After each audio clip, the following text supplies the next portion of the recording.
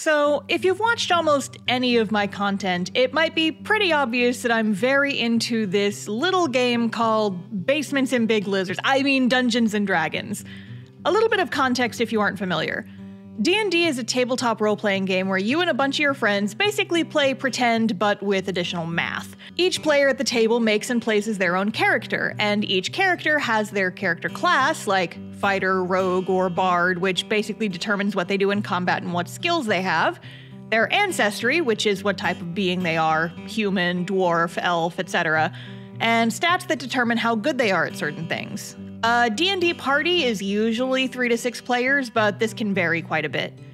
In addition to all the players, you also have your DM, the Dungeon Master, who basically runs the world, roleplays all the other people living in the world, and guides the players on their adventures. D&D is like this weird, eclectic mix of a game, improvisational theater, and watching your friends struggle with basic addition when rolling dice to determine how well they perform certain make-believe actions. It's also fun because the game is really freeform and customizable. There's a ton of variety when creating a character or coming up with a story, and if something in the rulebook doesn't fit exactly what you want to do, you can always make up your own stuff to use for the game, which is called homebrew. Basically, D&D is a lot of fun and has been one of my most valued hobbies for the past several years. However, like many things in my life, I didn't get into D&D the way a person usually would. Nope, I awkwardly fell backwards into D&D and ended up taking a super roundabout road to a hobby which has become a fairly big part of my life. And in today's video, I want to talk about it. How I stumbled into being a total nerd for Dungeons and Dragons, some fun stuff that happened along the way, and some stories from the campaigns I've been a part of over the years. But first, really quick, let's do Hey Star, what you drawing? The art in the background of this video is actually art of 2 of my D&D characters, Emery, a tiefling fighter, and Verity, a tiefling paladin. Yeah, I like tieflings if it wasn't obvious. I aspire to someday have an entire rainbow of them, but anyway. I'm working on making my first ever set of acrylic standees and wanted to include some of my D&D characters in the mix, because I love them, and who wouldn't want some cute tieflings sitting on their desk, huh? Anyway, Emery and Verity acrylic stands will be coming to my shop relatively soon, sometime in September. I'll add a little link to the description when they're ready, or you can join the mailing list on my store website if you'd like to get an email when they're available. But yeah, with that out of the way, let's get into the video. My first exposure to D&D happened around the early 2010s, before D&D really hit the mainstream. My main group of friends all ended up playing in a 3.5e campaign and met up once a week at our school's game club to play together. I could have joined in on this if I had wanted, but between school and my at-the-time webcomic, I brushed it off as something I didn't really have time for. I do remember sitting in on 1 or 2 of their sessions, but seeing as I didn't really have any context for what was going on, I mostly tuned them out. They all seemed like they were having a lot of fun, and they did try to explain some of the campaign jokes to me, but I was pretty thoroughly out of the loop. A few years passed, I graduated college, and the concept of D&D faded into the back of my mind for a few years. Like I said, this was before D&D really hit the big time. I knew it was a thing that existed, but I didn't really have any interest in it. However, after I graduated, I was eventually able to move into an apartment with a friend, and I remember very vividly one evening, I was hanging out in my room, minding my own business, listening to my friend messing around in the kitchen with a podcast playing on her phone, when she suddenly busted out laughing hysterically. I came out to ask her what was so funny, and she explained that she was listening to this new podcast she'd found. I asked her what it was, and she said, it's a D&D podcast. The people record themselves playing a game of D&D together and edit it into a radio play-style podcast. It's called The Adventure Zone. And I was like, oh, neat.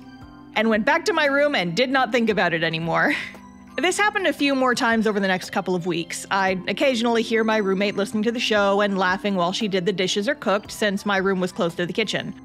But I didn't really listen to podcasts and didn't have much of any interest in D&D, so I wasn't especially curious about it.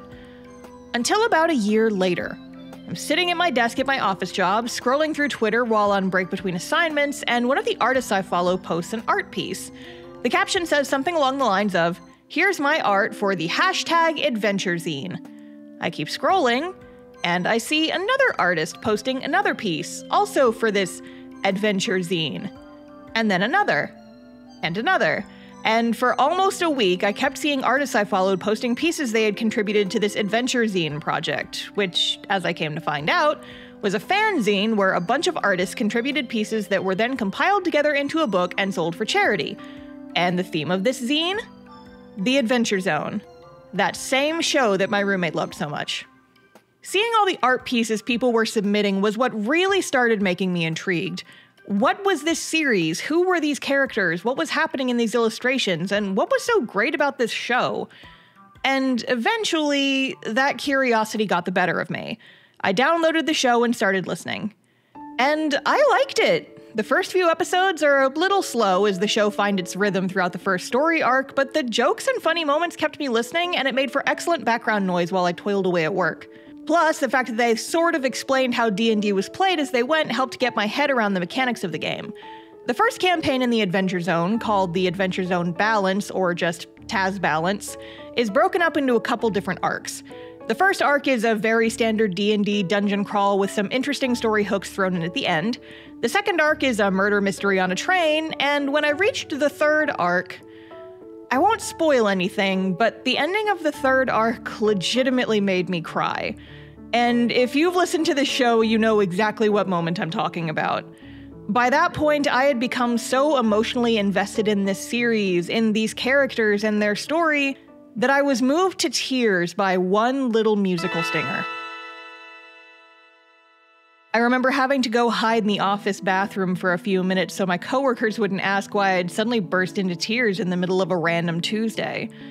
And I think at that moment, subconsciously, I knew this was something special, and I was hooked. Over the next few weeks, I marathoned the rest of the series, listening at all hours during my workday, my commute to and from work, and in the evenings while I was toiling away on early cast-off pages. The show wasn't finished at that point. When I finally got caught up, they had just started the Suffering Game arc, which was so hard to wait 2 weeks between episodes for. Oh my god. I kept up with the series for the rest of the first season, listening to every episode as it came out, yelling about each new episode with my friends and on Twitter, and drawing fan art. A lot of fan art. I also ended up cosplaying multiple versions of both Taco and Loop, and even made a flaming raging poison sword of doom prop that had lights in it so it could flicker like a real flame sword. And I mean, I'm gonna be honest here. My love of those two characters, both of them being elves, was a big point where I started falling in love with pointy-eared characters, to the point I can honestly at least partially blame Taz for making me want to make my VTuber and channel mascot an elf character. This show took over my brain, and I am not exaggerating. I think the Adventure Zone was the first fandom I was ever really actively involved in. At the very least, it was the most obsessed I had ever been over a series. And all of it was just based on a D&D campaign that three brothers and their dad played together on a podcast. It was such a silly concept, and I want to laugh and say, yeah, that is silly. It's really silly to be so emotionally invested in something like that. And then I flash back to the end of the first series. I had just moved to Japan a few weeks prior and didn't have any internet at my apartment yet. I was on a work trip the day the final episode of Taz Balance dropped, and I remember being so fidgety and antsy the entire train ride back to my city. Once I was there, I hunkered down in the corner and used the station's free Wi-Fi to download the episode before catching a bus home. And I remember just ugly crying at that last episode, mostly the one bit with Magnus at the end. If you've listened to the show, you know what part I'm talking about, you know what bit I mean. That was literally the hardest I have ever cried over a piece of media. I was just laying on my couch and sobbing for like 30 minutes straight, and I remember being extremely grateful that I didn't have any neighbors in the apartments directly next to me. It was a lot. I continued listening to the show even after the first storyline ended, drew a lot of fan art, and kept being actively involved in the fandom. And the high point of my fandom involvement, however, was getting picked to contribute a piece to the fan art section at the back of the Taz graphic novels. If you look in the back of Volume 2, some of my art is in there, and I still get very excited every time I see it on the shelf of the bookstore. It's one of the coolest things I have ever been involved in, and I am still so stoked that it happened. Anyway, all this to say, listening to the Adventure Zone and getting so invested in the series was the big thing that sparked my initial interest in D&D. I unfortunately didn't really know how to start a campaign or how to find a group to play with, so I ended up just funneling my interest into listening to more D&D shows. I remember my first introduction to Critical Role, arguably the biggest D&D series on the market currently, was because some friends of mine from college made a cosplay music video about the series and ended up getting featured as guests on Critical Role's weekly talk show Talks Machina. I remember watching that episode live and yelling excitedly at the screen like, "Oh my god, those are my friends! Look at them, they're so cool, oh my god!" And not having any context for anything they were talking about because I hadn't watched any Critical Role yet. I did eventually get into the series, but it wasn't until after Taz Balance wrapped up and I was searching for something new to listen to. I didn't really get into their first campaign, but around the time I started listening, their second campaign had just started a few months earlier, and I fell in love with the Mighty Nine hard and fast. And then suddenly I was hooked on Critical Role as well. I was never as obsessed with it as I was with Taz, but I enjoyed the characters and their shenanigans. Caleb's my favorite because I love me some sad magic boys, but I also have a soft spot for Bo and Jester, and I also literally named my cat Molly, so that definitely tells you something. I bounced around in a couple other D&D related fandoms after that, but again, didn't really have a way to play it myself. Until one day, my old roommate, the one who originally got me into Taz, told me that she wanted to start a TTRPG campaign. However, it wouldn't be D&D. She wanted to get a group together to play another game called Monster of the Week. And we did. We eventually got a group together of our friends and played once a month over Discord voice chat, role-playing as a group of monster hunters in a fictional backwater Texas town. My character, Thalia, was a wannabe rock star who ran away from the college her rich family forced her to attend, and now she's a monster hunter. Also, at one point she touched a ghost and it gave her magic powers. It was a whole thing.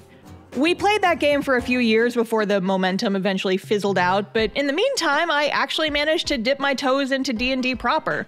I got to play in a few one-shots organized by friends and had a great time playing through some short stories and coming up with characters for them. Some of my favorites include Felix, a perky tiefling bard who's actually a changeling with amnesia and doesn't realize that she's a changeling, searching for her lost memories in a family she remembers nothing about. As well as Storm, Felix's lost sibling who takes on multiple identities in the search for his missing sister, including the very cocky and flamboyant Zephyr, who is basically if Mettaton from Undertale was a tiefling.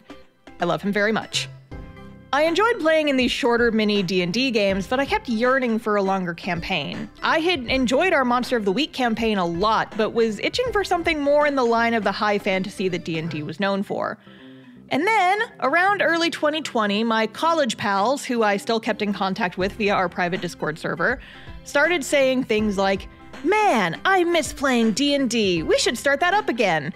And then they'd get a bunch of responses from the other members agreeing that, yeah, we should totally start a D&D campaign. And then, crickets. A few weeks later, it would happen again.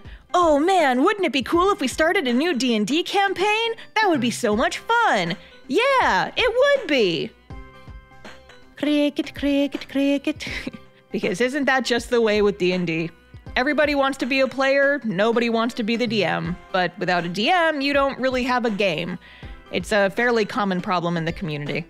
Anyway, I had been toying with the idea of DMing a campaign myself since I was interested in writing stories and world building and things of that nature. I mean, I had written a whole fantasy comic after all. But I chickened out at almost every opportunity because I hadn't even played in a D&D campaign before. How was I supposed to run one myself?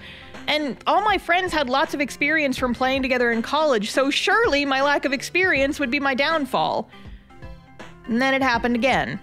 An "oh man, I wish we could play D&D together" message was dropped onto the server. But this time, I replied, "Well, I have been wanting to try DMing." And it was all downhill from there. I found a few one-shots online that were fairly easy to run for beginner DMs, picked my favorite, and spent about 5 hours running through the entire one-shot with a group of friends as they attempted to save a wizard who had been turned into a sheep by their evil apprentice. It was chaotic and messy, and I barely knew what I was doing at any given moment, but we all had so much fun that I knew it couldn't be the last time we did it. I thought to myself, I've listened to enough Adventure Zone and Critical Role. I know how to do this, I'll be fine. And from there, I tossed all the game modules aside and jumped headfirst into making a fully homebrewed campaign for my group of friends. That was in the summer of 2020, and that campaign is still running. Currently, the party is a total of 8 players, which is Way too many people, but we make it work because all of us have known each other for over a decade and we get along so well that we just kinda make it work. I'm still doing the campaign entirely homebrew, which means everything that happens is just coming straight out of my own brain, with the exception of things like monsters and enemies that I still mostly get from D&D sourcebooks. The basic storyline is that all the player characters are members of an adventurers guild, running around and helping solve people's problems. It's pretty simplistic, and it mostly stems from the fact that I originally planned the campaign to be a series of one-off adventures. But of course, then I started having big plot ideas, and the story got a lot more complex, but I'm having fun, and my players are having fun, and that's what's important. Just for fun, here's some of the story arcs that my players have been on so far. In the initial one-shot, they weren't able to get the polymorphed sheep wizard to change back into his normal self, so one of the earlier arcs involved helping him undo the spell that was cast on him. Part of this involved going to a place called Wizard Hut, which was based on a joke we all kept making based on that one my brother, and me bit. Where is Wizard Hut? And then I made it into a real place in the game. Wizard Hut is part magical escape room, part fast food restaurant, and one of the puzzles was a magical game of football. It might be the best thing I've ever made. For their first ever major story arc, the party arrived at a walled city called Havenloft, deep in the center of a treacherous mountain range. The city is a prime stopping point for travelers along various trade routes, but is under constant danger of attacks from the monsters that lurk outside the walls. However, recently the city has been facing threats from inside as well, as prisoners kept within the city prison have all been dying under mysterious circumstances. The city's villagers have started calling it the Reaper's Curse, saying that people who commit a crime within the city's walls and wind up in the prison are destined to die there. And I know what you're thinking. Yes, I absolutely based this arc off of Death Note, but it's fantasy Death Note, which makes it cooler. In the next arc, the party investigated a series of disappearances and kidnapping, where performers of all stripes were being spirited away in the night, including the mother of a new party member. Their investigation eventually led them to a waterfront city called Catalenza, where the kidnapped performers were being brainwashed to perform in an enormous carnival. But who's running the show and why? A mystery. And in the most recent arc, the party arrives to the hometown of another player character, only to discover that the small fishing village has fallen on hard times since all the fish and sea creatures in the bay have mysteriously disappeared. In addition, mysterious gold and treasure has started washing up on the beach. What few creatures do remain in the bay have started going berserk and attacking both people and ships, and rumors have been flying all over town about what could be causing all these problems and if they might all be connected somehow. Spoiler alert, they are. Going into a full recap of everything that has happened in the campaign so far could be an entire video by itself, so I'll stop there. But if folks are interested, maybe I'll make some proper D&D Storytime videos where I go into the events of each arc in more detail? However, if you're curious about the happenings in the campaign and don't really want to wait for that, one of my players has been live tweeting each session since we started and has compiled them all into a page on their website that you can read through at your leisure. I'll leave the link in that for the description, but just for fun, here's some out-of-context moments from the campaign transcripts. Okay, if you're going to insist you can hear someone taking a shit through a brick wall, I'm gonna need you to make a perception check. Hey, are you any good at kidnapping? I am not good at any sort of crimes. Do not ask me any more questions. Okay, so wyverns. You know how Goofy and Pluto are both dogs, but one is the servant and one is the master? Yeah, this is the Pluto of the dragon world. Nice to meet ya. My name's Scam Likely. That is a very suspicious name. Please do not do any crimes in my town. I hate these wolves! I hate you and your cacophony of wolves! I'm so aggravated! Session 42, in which our heroes give the DM hypertension by spending 2 real-life hours arguing about how to get down from a mountain. And yes, this is actually a thing that happened, that spent 2 real-life hours trying to figure out how to descend a pretty easy to descend mountain. They could have just said, we walk down the mountain, and I would have let them do that. And they spent 2 hours trying to figure out how to tie a centaur to a giant bat so that they could descend the mountain faster. Oh my god. Conch has decided to make posters to recruit townsfolk to plant trees with us. They contain far too many references to nut as a verb to be clearly about planting trees, and include a picture of his face. The poster reads, "Join the forest army. Do you want a nut? We can nut together. Join today," and has a crude drawing of a man on it. Does Conch realize how this sounds? Of course not. And then there's this picture that one of them drew. I love it so much. So, like I said, the D&D campaign I run has been going for a few years, and I've really enjoyed my time with it. But after running a game for so long, I was still sad that I had never been able to really play in a longer D&D campaign. I had played in a handful of one-shots and kept coming up with cool character ideas that I would have loved to play in a longer campaign, but none of my close friends really had any interest or motivation to start their own campaign that I could play in. I tried looking online for groups to join, even joined a few looking for D&D group Discord servers, but none of my attempts really panned out. I had heard horror stories about people joining bad D&D groups or having negative experiences with random parties they had joined online, and I was really scared of that happening to me. And so I resigned myself to being the forever DM. Whenever I came up with a cool character idea, I'd end up using them as an NPC in the campaign I ran. And while I had a good time with this and even got to play through some really satisfying character arcs, I still felt like I was missing out. Another factor was that with my love of D&D initially stemming from D&D shows like The Adventure Zone, there was part of me that was starting to get interested in running a D&D show myself. I spent a lot of time waffling over the idea of starting a second campaign with a handful of folks from my home game and doing a live-streamed D&D series, and I had a lot of ideas for it.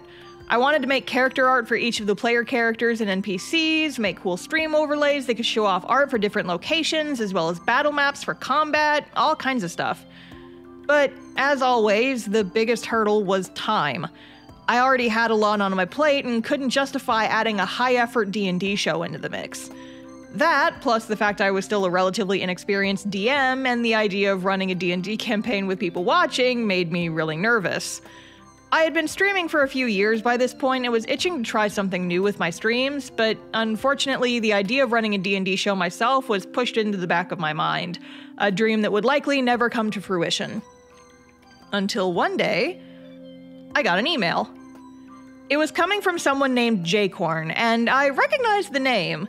The guy had raided me a handful of times on Twitch and had shown up in my chat occasionally as well. It said he was looking to start a live-streamed D&D show and was in the process of looking for players, and while I didn't really know the guy, I was intrigued. This sounded like a cool opportunity, and it would be a way for me to not only finally play D&D myself, but also be involved in an actual play series without having to run it myself. So I emailed him back immediately and told him I was interested, and everything after that was fine. Except that's not really what happened, unfortunately, and this one is entirely on me. While it's true I was interested in joining the campaign, I was in a very bad mental state at the time I got this email. I had just lost my childhood dog of almost 16 years, and I was not taking it well. Combined with the fact that I had just been notified that I was basically getting kicked out of my apartment in a few months, and had also gotten into a small car accident on top of everything, I was a mess. It was the most depressed I had been in years, and I ended up neglecting a lot of stuff during my recovery time, including my email inbox. I was interested when I first saw the email, but due to how stressed and messed up in the head I was, I ended up ghosting him for almost 2 months. And by that point, I figured it was probably too late, that they had assumed I wasn't interested and moved on without me. But I still felt bad and wanted to give them some kind of response, so I finally emailed back and said, "Hey, I know it's probably too late, and if it's too difficult to add new people at this point, I totally understand, but I am still interested if you'd be willing to have me." And to my surprise, he said yes. And that's the short version of how I got roped into What's Left of Us. You might have heard me mention this game on some of my previous videos or live stream, but What's Left of Us is the D&D actual play series I'm part of. We started the show back at the start of 2022 and play once a month over on Jay's channel.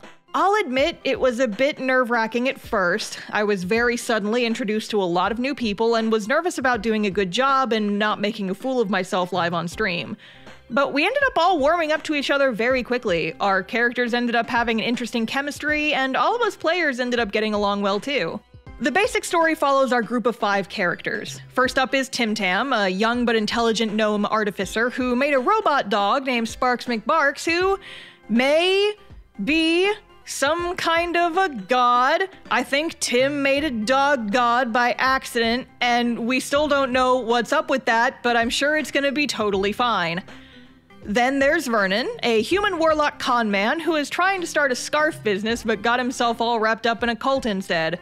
Also, he's a real crabby guy. Don't look too deep into the meaning of that sentence. It's a perfectly normal sentence with no deeper meaning. Vernon is only a giant crab monster sometimes, and I'm sure that won't cause problems in the future. Next up is Rathgurther, the bombastic half-orc bard who swears she's a legendary hero and has been doing a pretty good job of convincing everyone of that fact, including herself. There's also something going on where she might be turning into a mushroom colony, which is why this image exists. I'm sure that's fine though. Tim seems excited about it at least. And then there's Maldris, a changeling rogue who mostly keeps to themselves and was largely a mystery until we found out they had, at some point, pissed off an archfey who's now literally hunting them for sport, and now it's everyone's problem.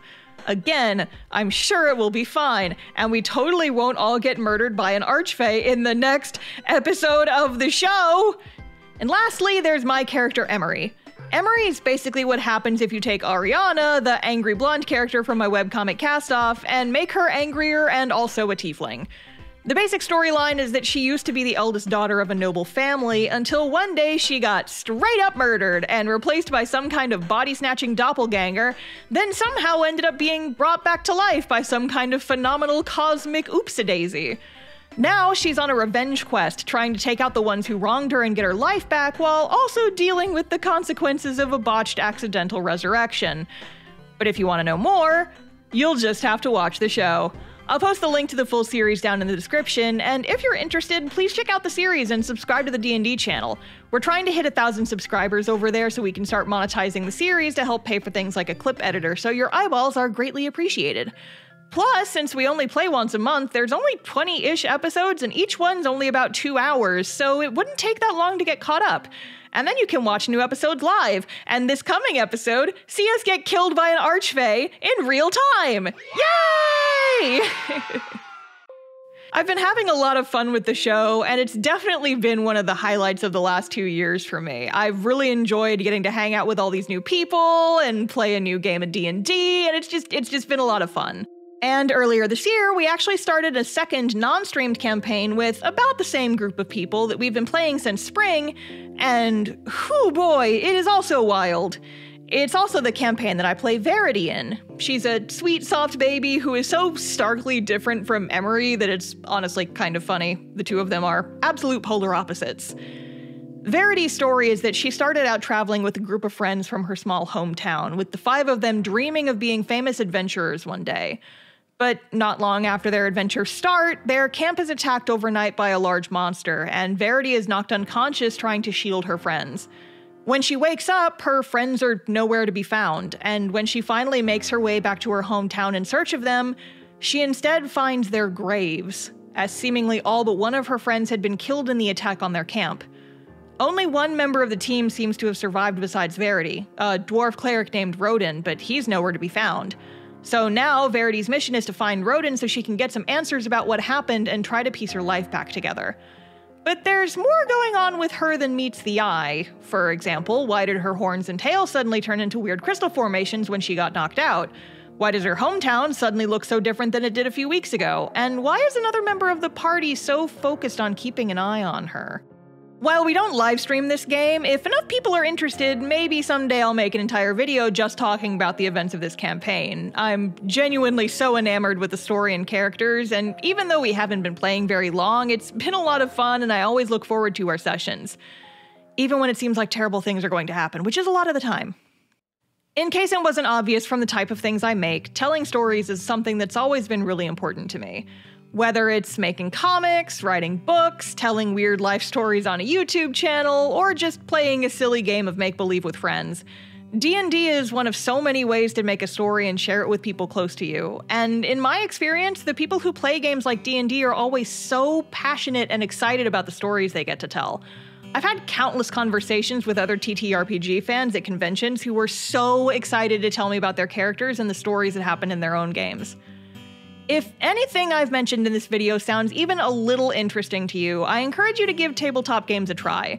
And you don't even have to stick with D&D. D&D is the most well-known game, obviously, but there's dozens, if not hundreds, of other game systems out there to try, and all different types of interesting ways to play through a narrative with your friends. D&D and tabletop games in general have become such an important part of my life over the last few years, and I don't regret a single second of any of it. So I encourage all of you to give it a shot as well. Get out there, have some fun, and go on an adventure. Just maybe bring a calculator if you're not good at math. Alright, that about does it for this video. Feel free to tell me some of your D&D stories in the comments. I'd love to hear about your campaigns and your characters. Especially the tieflings. I love me some tieflings. If you also love tieflings, remember that the acrylic standees of Emery and Verity you watch me draw in this video will be going up on my shop soon. I don't have an exact ETA yet, but they should hopefully be arriving sometime in September. I'll be putting a link in the description when they're ready, and if there's enough interest, maybe I'll make some more acrylic stands with my other characters in the future. We'll see. Also, remember that if you love D&D and want to watch me play the grumpiest tiefling imaginable, head over to youtube.com/thejcorn and watch our show What's Left of Us. There's still time to get caught up before the next session at the end of the month, where we'll try really, really hard to not get killed by an archfey at level 5. I'm sure it will be fine. Anyway, that's all for today. I hope you enjoy the D&D tales, and I will see you guys next time. Bye!